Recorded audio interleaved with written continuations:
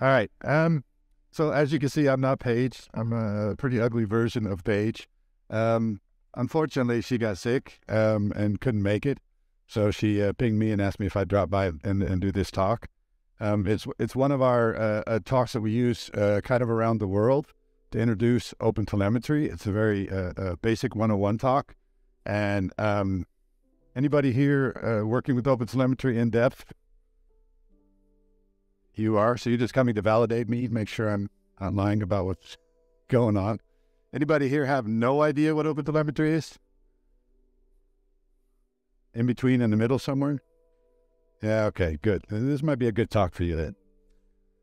All right, so what we're going to do is we're going to look a little bit about the foundation of what we talk about when we talk about observability, kind of set the baseline, right? So what is it and what it looks like in the beginning, and then what it looks like when you start scaling it massively, right? This is kind of an important aspect of what's going to happen when you start working in the observability space. How many people here are doing observability? Like engineers or SRE? Is anybody an SRE? I always ask that because anybody puts their hands up as an SRE, these are the people you need to be nice to. These are the people you need to buy beer for. How long have you guys been doing it? Several years? 3 years, okay. I had a really funny answer one time when I asked someone that. He said 10 years. I was like, oh my God, how did you handle that? How do you, he goes, well, I do it about a year and then I go become an engineer somewhere else for a year and then I get tired of that and come back I was like, so you're like getting rid of the burnout, right? It's kind of a stressful job. Then we'll get down into the nuts and bolts of OpenTelemetry, what it is. The only thing I'm not going to talk about is committing to OpenTelemetry, what the code's about and stuff like that, okay? This is not a 101 on how to do open source. So this is really on the focus of how you could get involved, such as talking to people, what the different events are, where you can find them, that kind of stuff. So, maybe the SREs can back me up on this. I've always felt like cloud native was this great big promise, like this ice cream you get as a kid. And then when you start working with this stuff, this is what happens. Am I far off? You know what I mean? It's kind of frustrating, right? It's really, really, really fun when you're doing it at the beginning. All right, you're building these beautiful little container things, apps. You're able to monitor the shit out of them. It's not a problem, but it's not reality, right? It's a little bit rougher than that.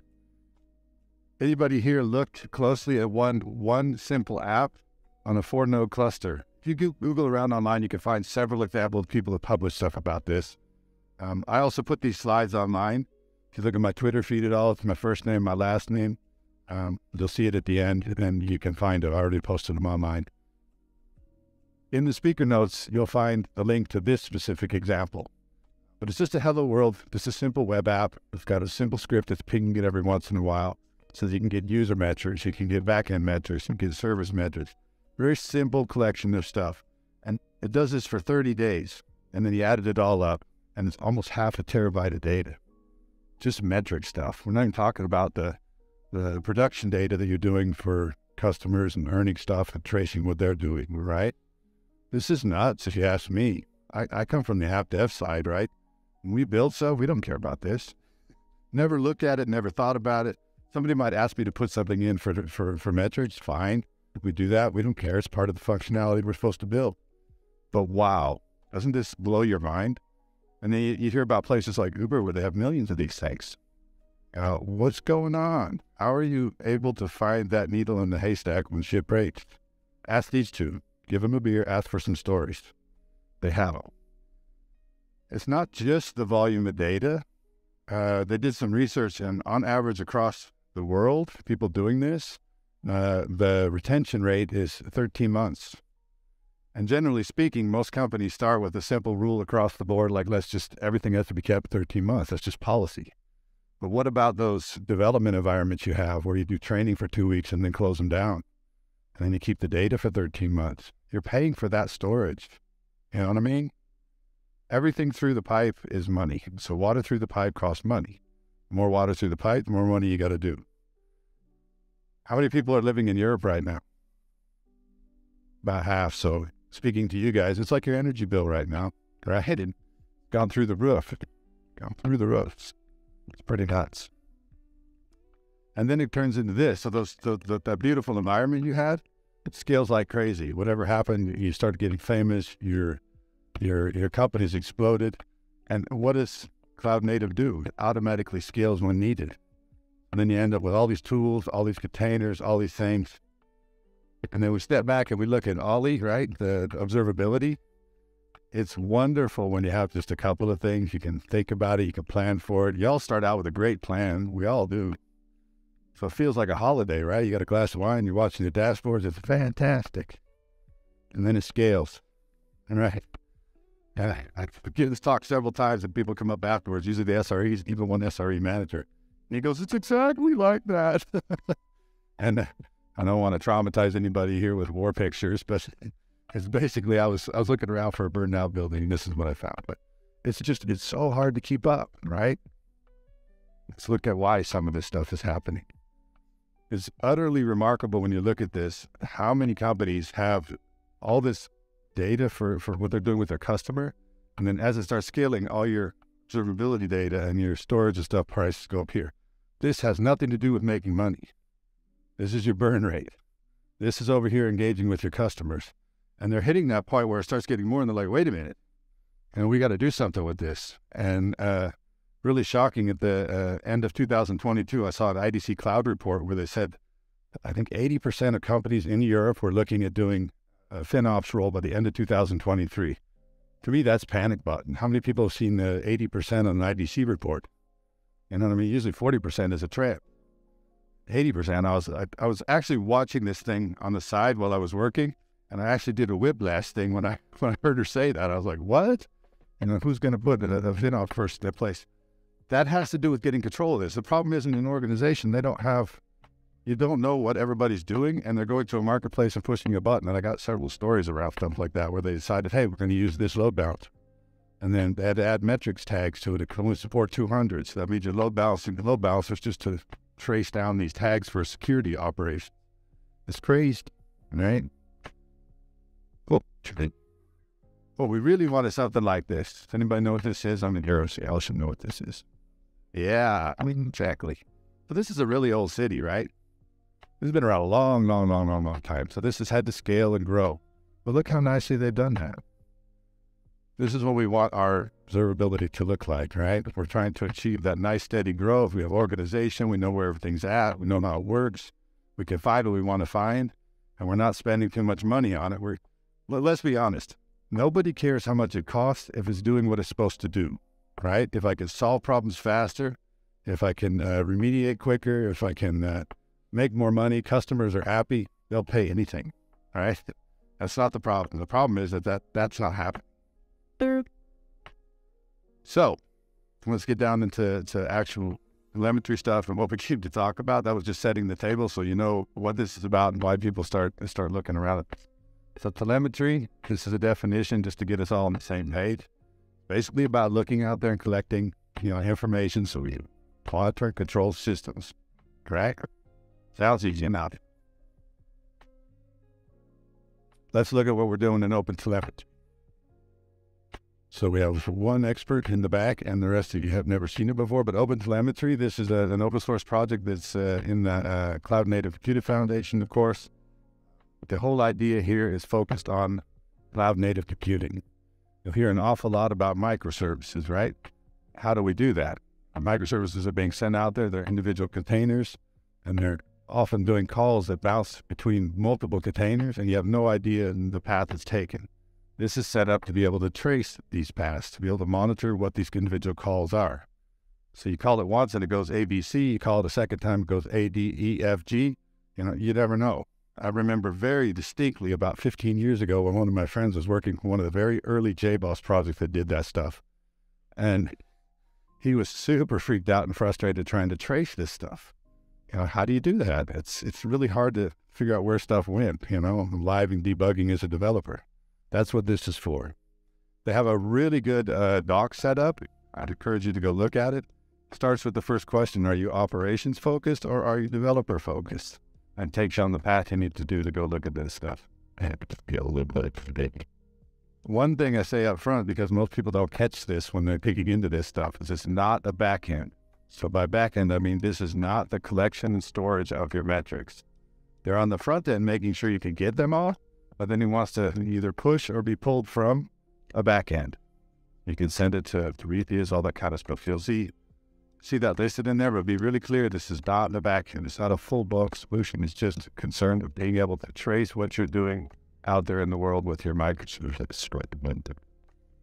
So a couple of other things you're going to hear a lot about, traces and spans.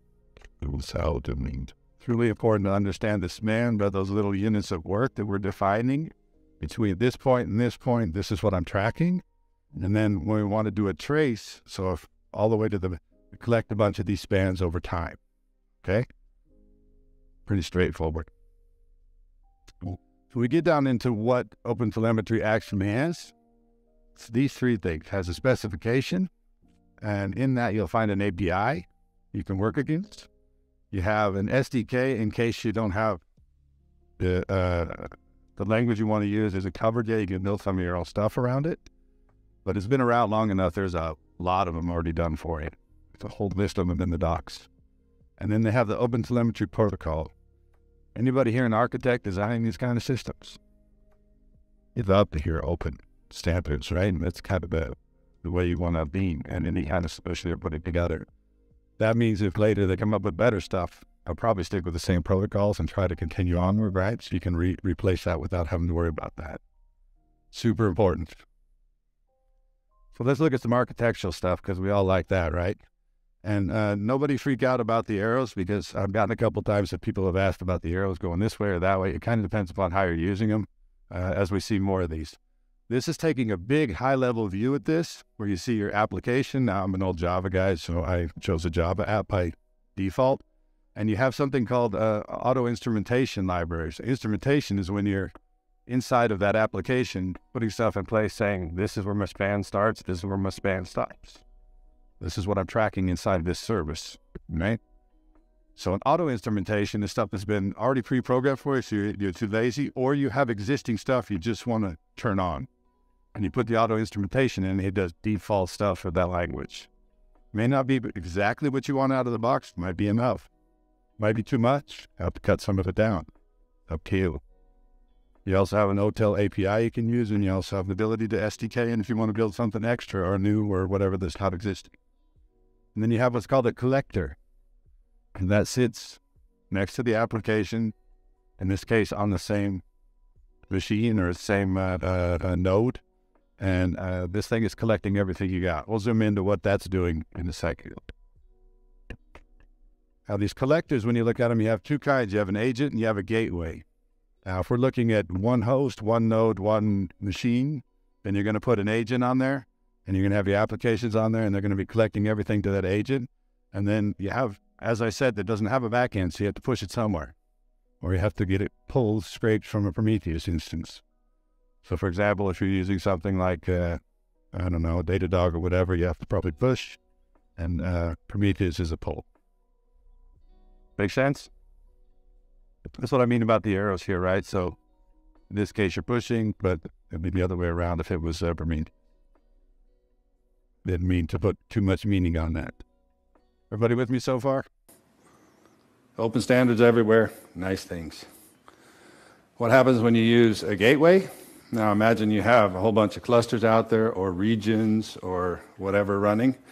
You'll be doing all your collecting with your agents, but your agents need to be coordinated with a gateway. So it'll be one gateway per region.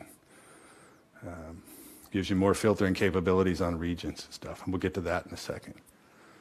So it looks like it's getting more complicated, but basically it's the same idea.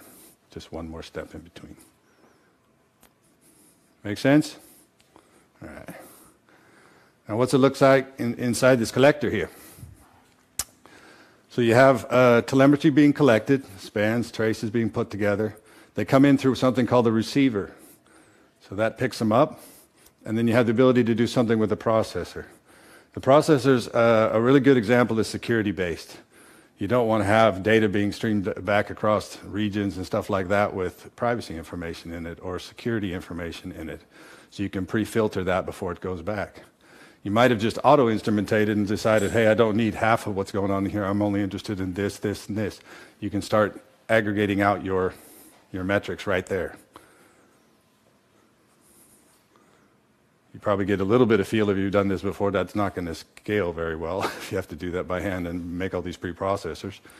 And then you have an exporter that is passed on to that decides what protocol, if not the OpenTelemetry stuff, it needs to be sent. At that point, you can actually use, there's a whole list of exporters in the documentation.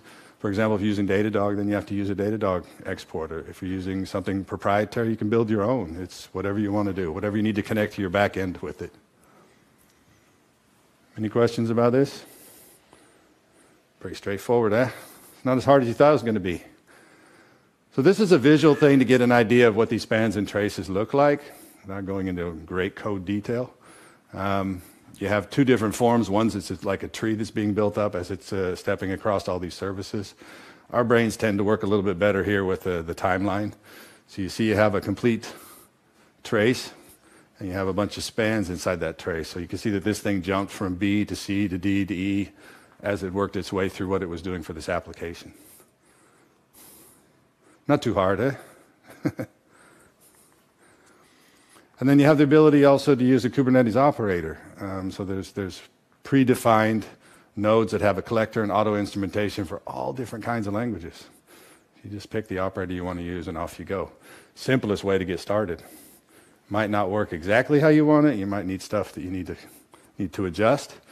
Might want to make your own. You know, it's just kind of depends upon how far you want to go. So how can you get your feet wet here? This has to do with getting started inside of the project. Now, as being a CNCF project, they do a whole lot of stuff within their Slack channel. I just did a real quick search on OpenTelemetry, and it's just oodles of stuff you can find in different groups talking about different aspects of this.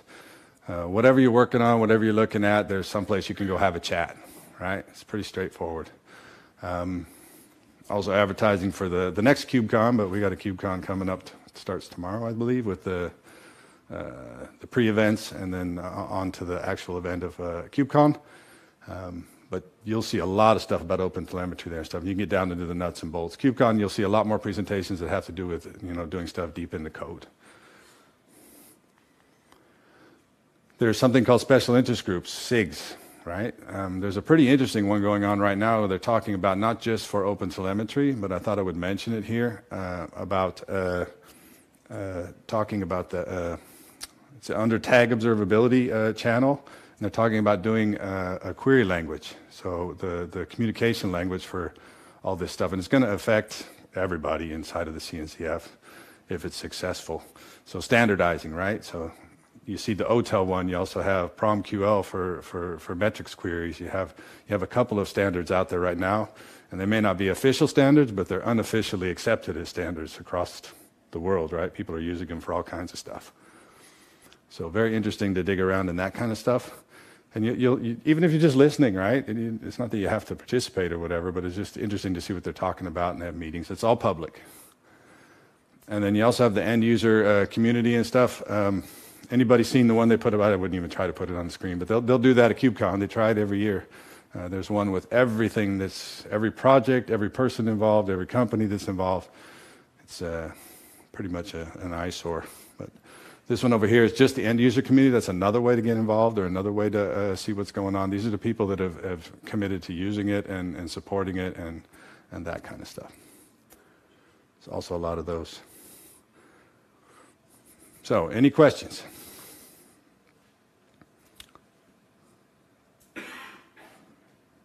One in the back from the guy that actually works with it. Now I'm worried. Well, thanks a lot for the interesting talk. And since there are no questions, just a few comments, if I may add to your invitation for everyone to participate. So Tuesday, tomorrow, there is the we're holding the maintainer talk, the project meeting.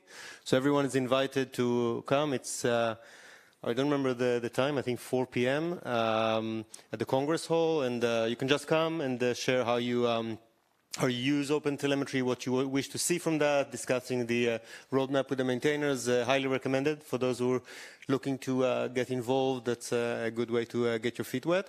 And Thursday, there's going to be the talk by the maintainers about the project update. So another good place, but this is less of a discussion, more of a formal talk where the maintainers will present the latest on OpenTelemetry. So highly recommended for those who want to follow up. And on the end user group, there is actually a survey, an end user survey that if you want to, again, pitch in and provide your feedback on how you use, how you want to use, it's still open and collecting the information, and then it will be published by the OpenTelemetry community. So lots of opportunity to participate, and if you have any other interest, that I'm happy to also share more finer grain details if you want to do that.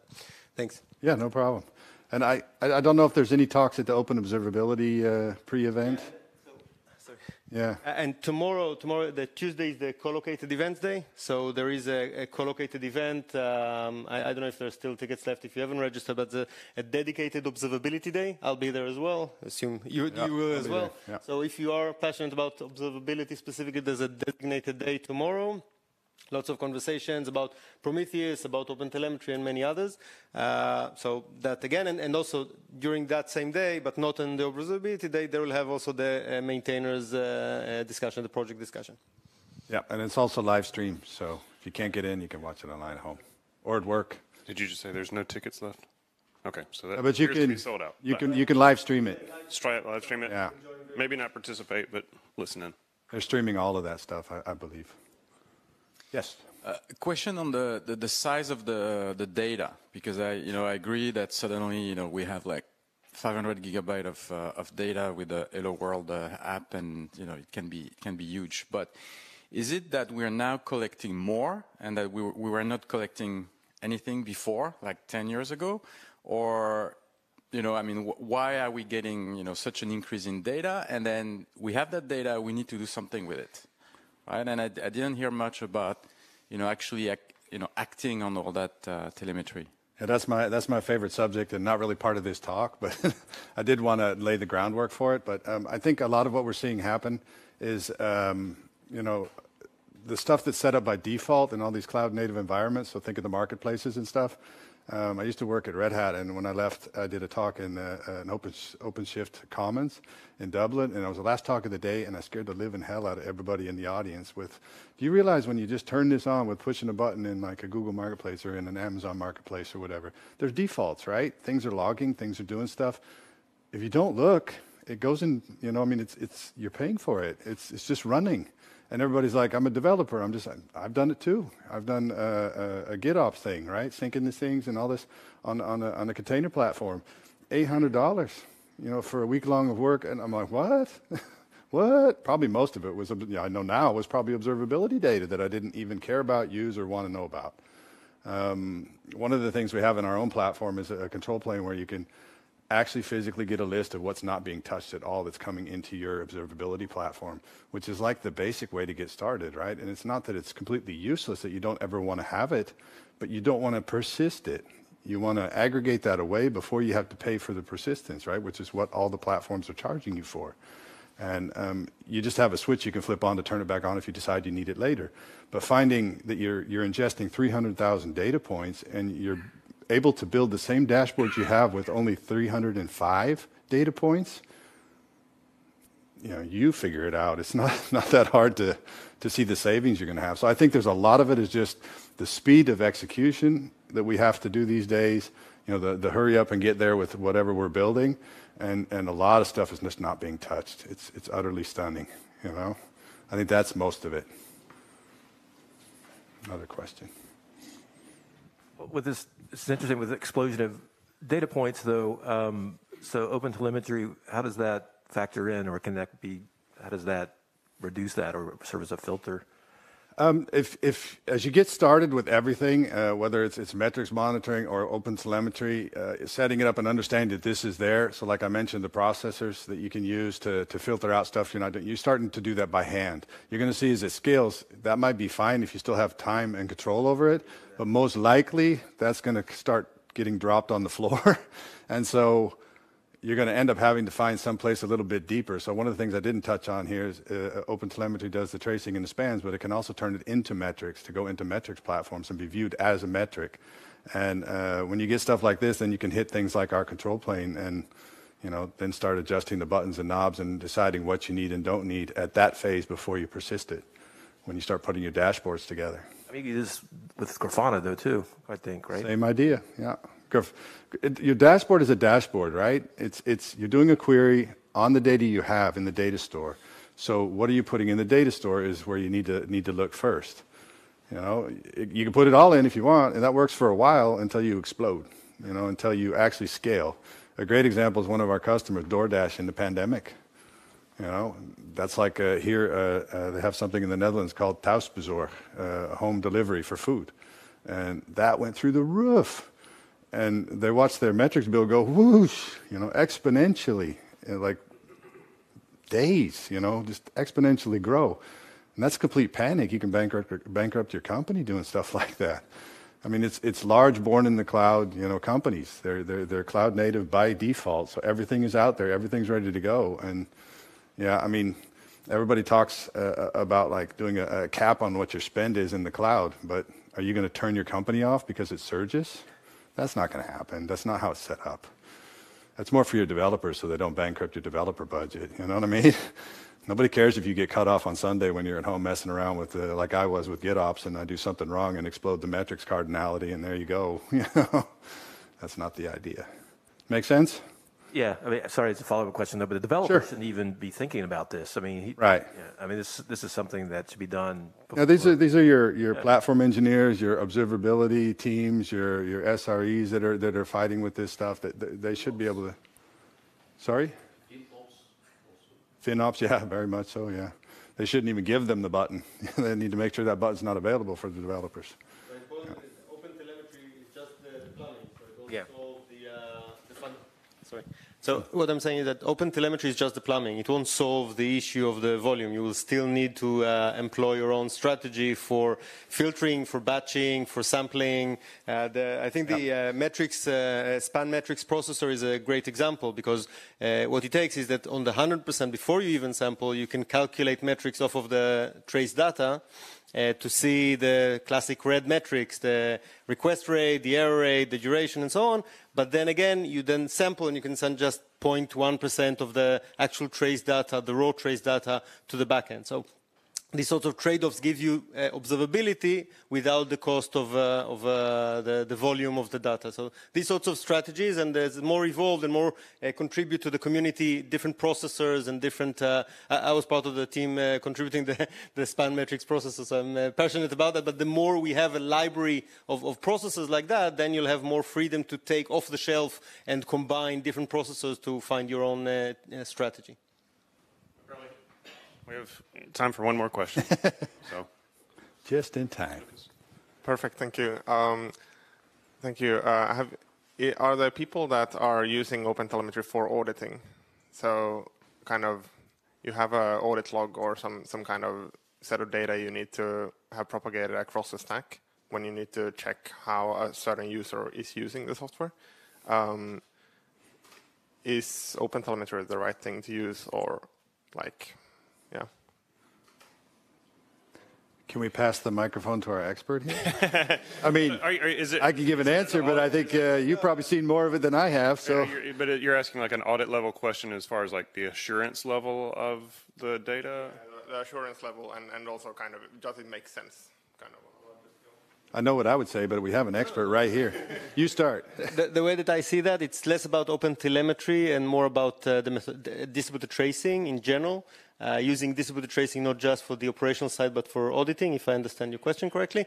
So very much so. Actually, I had a very interesting discussion with the creator of Jaeger project. It was also, he shared how they used to do that at Uber back in the day, and that's exactly what they did. We do that also, by the way, in our company. So essentially, it's propagating the data. So for example, if you need to, if you have the user ID or the account ID or the customer entity, you have that on the front end side of things, the top of stack. But usually, when you go down, you propagate down to the bottom, to the transactions on the database. You can map that, and then when you want to understand, and maybe also, by the way, not just for auditing, but also for cost management, for resource planning, you want to see, okay, how much this specific business unit or this specific product line or this specific customer incurs, so that you can plan the budgeting, cost, resourcing accordingly. You need to propagate this data, and distributed tracing is actually classic for that, because then you propagate all this metadata all the way down to the backend, to the database transactions and so on. So I'm all in favor of this practice, and no, I think you nailed it, so I'm going to just leave it there. That's more detailed than I was planning on talking about. Great. Well, good. All right. Well, thank you, everybody, for attending, and I'm sure you'll be around for questions. Yeah, absolutely. So thank you, Eric. Chat to you. Welcome.